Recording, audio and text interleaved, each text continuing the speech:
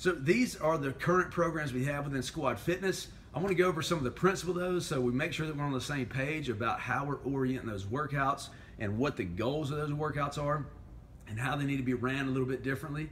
Also, the members need to be attending different programs based on their goals. So, their experience within our program it should depend on which workouts they're going to. So you should be able to help them better by knowing the different focuses of the programs that I'm about to go over with you right here. So boot camps, let's talk about these real quick. Heart rate, super high, guys. We're looking at 90% of the heart rate that they can handle, which means they're also not going to sustain that. So the heart rate's going to go up and down throughout the workout, which is why we do this in segments.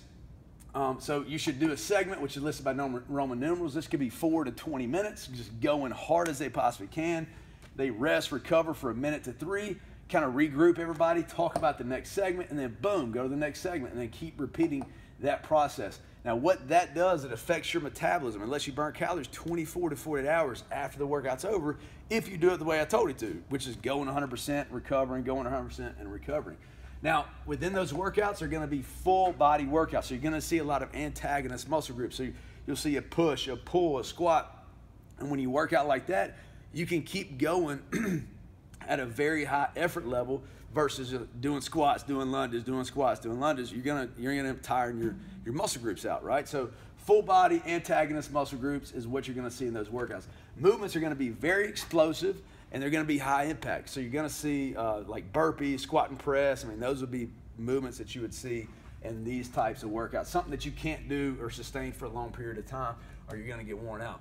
Now, what we're gonna do here in the beginning of these type of workouts is you do a dynamic warm-up.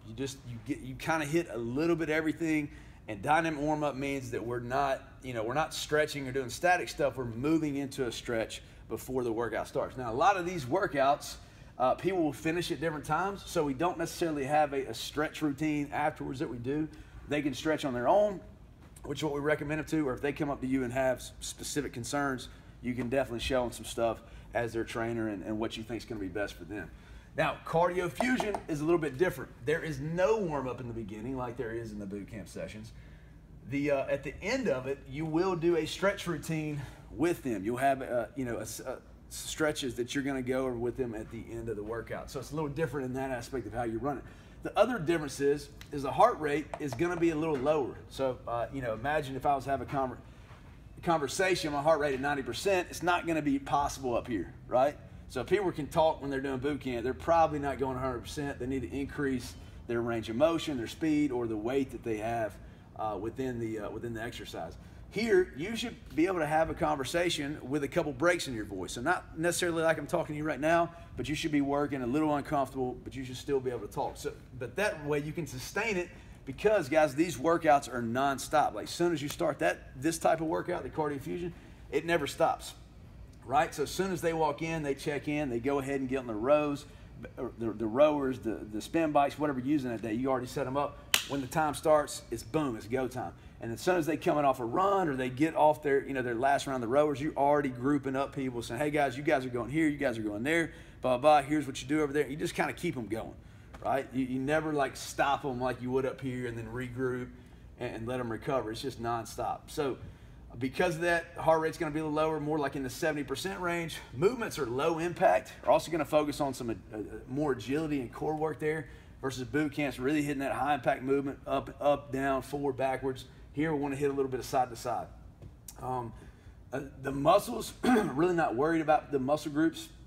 Always want to be in an antagonist mindset for the most part, but here the main goal is keeping the heart rate up and making the movements low impact. Again, no warm up there, and then you do have a 4 to 5 minute stretch routine with them at the end. It's 40 minutes of nonstop, just keeping the heart rate up right here in a low impact environment. Now, the lift class is going to be a little bit different. The warm up is going to be more mobility and priming based. So like if you're doing, if in the workout you're doing like a set of squats, really want to get the IT bands rolled out, the glutes rolled, and really just get them doing a couple warm-up movements, getting them ready for what they're about to do. So mobility, priming, you're just getting them ready to do it, and you're just getting some of those muscle groups firing before the workout starts. You can give the stretches afterwards, but I really want the Cardio Fusion program to have, like, here's the set, there's a stretch routine that you're going. Again, here you'll have people finish at different times, so it's kind of hard to get everybody regrouped and stretch them out. Now, on the lift class, the heart rate is going to go up and down, but that's not really a concern there. Actually, we want to rest them as much as needed so they get the maximum muscular tension in that particular program, because that program is all about putting tension on the muscle group. The movements are going to be big lifts, slower cadence lifts, and one thing that you'll notice is we're also looking for 2 or 3 muscle groups throughout the whole workout. So you'll see supersets, things like that, but we're not looking to hit a full body workout. We're looking to hit 2 or 3 muscle groups, like hamstrings or just the legs, or just the upper body, or maybe chest and back. We're really looking to hit a couple muscle groups and only focus on those throughout the workout. So hopefully that makes sense to you. Basically, what you want to tell people here is to get your breath back before you do the next set.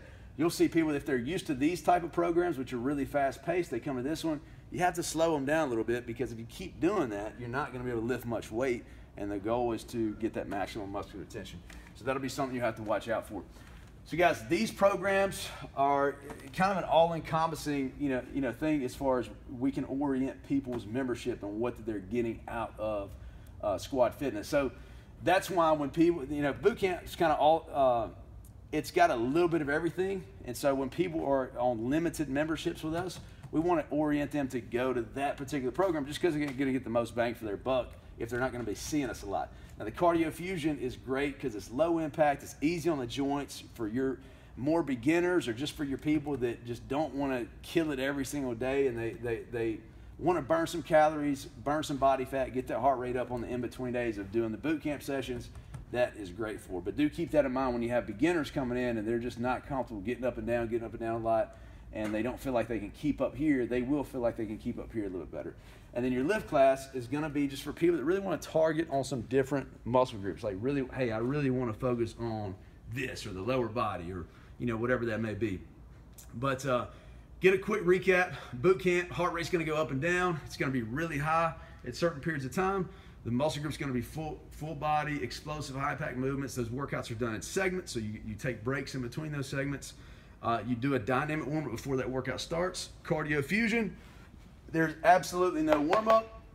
Unless you're doing some kind of sled push later on, you may want to just get the calves moving a little bit before they start, but there's not like a set, hey, here's what we're doing before.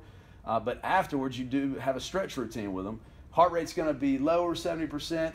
Muscle groups, we're not really worried about that. The movements are going to be lower impact movements that you can do over a longer time frame, and we also want to focus on agility and core there, and the workouts are non-stop. Lift class, not really worried about the heart rate. Muscles, maximum muscular tension, rest as much as needed between sets, and we are doing some mobility and priming before those workouts start. So guys, hopefully that just lets you know about the programs and what we're trying to do within those, and that way you can give the members the best experience of Squad Fitness.